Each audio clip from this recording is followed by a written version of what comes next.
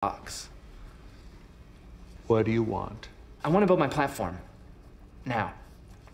To complete the box project is going to take 6 months at least. So what I think maybe we should do is take a little tip from your chart there and we compromise.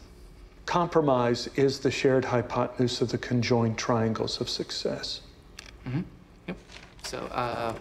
So what I'm proposing is we stand up the prototype. That's it. We're not doing any custom features, no new versions, no maintenance, nothing. Richard, the Malian basement. And no on-site support. I think you can hire other engineers to do that fucking mole monkey work. The second we write code that satisfies the basic minimum requirement of the deal, we are off the box and onto the platform.